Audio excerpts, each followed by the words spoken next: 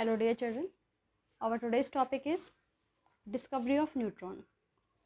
So tell me one thing, suppose we have a bag with 1 kilogram apple and let the weight of the bag is negligible, then what will be the weight of the bag? Tell me. So obviously the weight of the bag should be equal to 1 kilogram. But if the bag shows more than 1 kilogram weight, what does it mean? It means that it must have some other thing too in it, isn't it? So similarly, as we know that from the Rutherford's nuclear model, an atom was supposed to be composed of only electron and proton. Since mass of electron is negligible as compared to the mass of proton, so the mass of an atom, means atomic mass of atom, should be equal to the mass of the protons only. Okay, but it has been found that for all atoms except hydrogen, atomic mass is more than the number of proton. So to solve this problem, it was thought that there must be third particle in the atom which has to be neutral, as the positive charge of the proton is already balanced by electron and has the weight almost equal to the proton. Okay, so in 1932, a scientist named James Chadwick, while performing an experiment, found that when thin foil of beryllium, is bombarded with a fast moving alpha particle, then beryllium becomes carbon, and a neutral particle which has almost mass equal to the proton is obtained. Okay, so this particle was obtained in several other nuclear reaction also. The new fundamental particle was named neutron by Chadwick on account of its neutral nature. So the mass found to be equal to 1.67493 into 10 to the power minus 24 gram, which is slightly higher than the mass of a proton. Now definition of neutron. So what is the definition of neutron? Like electron and proton, neutron is also a subatomic particle, is a fundamental particle. Okay, so neutron is a subatomic particle having mass 1.675 into 10 to the power minus 27 kilogram, equal to that of hydrogen atom and carrying no electrical charge. So this is all about the neutron. So this is how electron discovered. Our next topic is atomic number and mass number. So this topic you have already learned in your previous class. So what is atomic number? The number of proton present in the nucleus of an atom of an particular element is called the atomic number of that element. Means what is atomic number? Atomic number is the number of proton present in the nucleus. Atomic number is represented by Z. So atomic number Z equals to number of proton. If we talk about the neutral atom, okay, so in that case atomic number can also be equal to the number of electron, because for in neutral atom number of proton is always equals to the number of proton. Next is mass number. So what is mass number?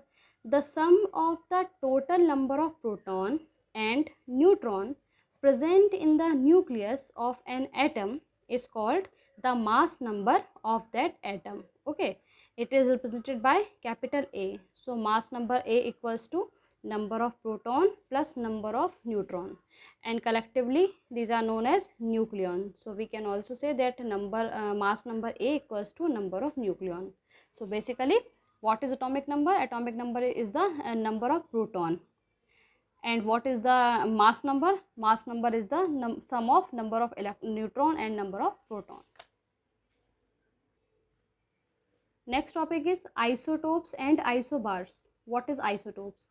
The atomic species of an element possessing similar atomic number but different mass number are called isotopes of that element. Remember one thing, that isotopes are of the same element. Okay, like hydrogen has 3 isotopes: 1H1 protium, deuterium 1H2 and tritium 1H3. So they all have the same atomic number but different atomic masses. So these are the isotopes of hydrogen. Now what is isobar? So unlike isotopes, isobars contain what? Same number of atomic mass but different number of atomic number.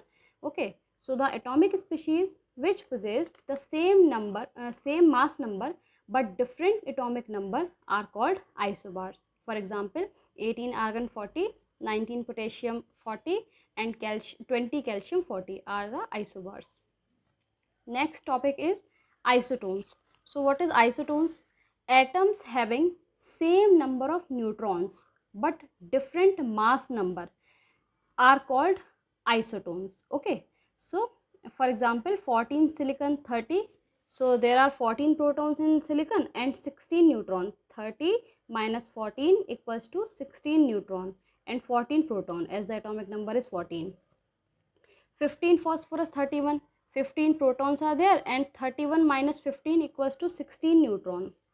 And in 16 sulfur 32, 16 protons are there and 32 minus 16, 16 neutrons are there. Okay, so they all have the same number of neutron but different mass number.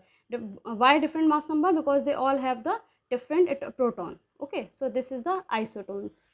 Next and last topic is isoelectronic atoms and ions. So what is isoelectronic? The species containing same number of electrons are called isoelectronic.